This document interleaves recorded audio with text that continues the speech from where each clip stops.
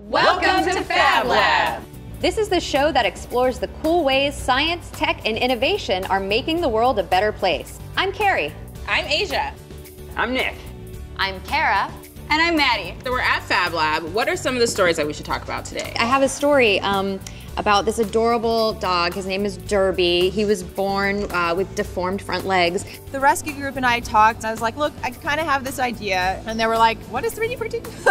And I was just watching him and I sketched something out. Being able to solve problems that you see day to day is what draws me into the sciences. And then to see him run down a street, the rush of emotions is just sort of overwhelming. In the future of FabLab, we're going to be discovering so many awesome stories just like this. My lab is the Rehabilitation Biomechanics Lab. So these are devices that you either wear because you've lost a limb or you wear outside of the body to help you move. So we do a lot of treadmill walking and we measure how their limbs move in space and if they can get to be more symmetric. Seeing a machine that works on a person and how they interact with that and how it enhances their life in some way.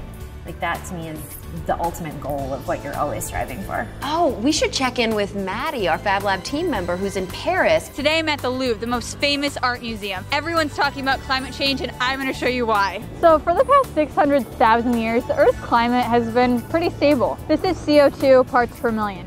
600,000 years ago, in the next 50 years, doubling. But the Louvre is doing something to address climate change. With real-time data analysis, big sensors, and internet tools, they're cutting back their energy usage. Do you know that there are 2 wind turbines in the Eiffel Tower that produce 10,000 kilowatts of energy? That's enough for the entire first floor's energy needs. You know what I love about FabLab is that we really celebrate the idea that everyone has something unique in their head that's worth sharing that can help your local community and really even change the world. Katie Stagliano started Katie's Crops to end hunger in her community.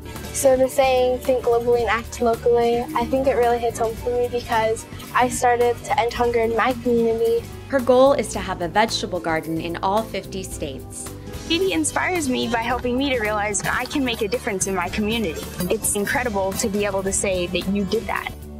I love game shows, especially Lightning Round. Nick, what percentage of U.S. electric power comes from wind turbines? 1%. Natalie, can you beat that? 3%. You're both wrong! It's actually 5.7%, which is pretty great. Should we close this out with the selfie? Yes, we should. Okay, perfect. Yes. All right. Big head.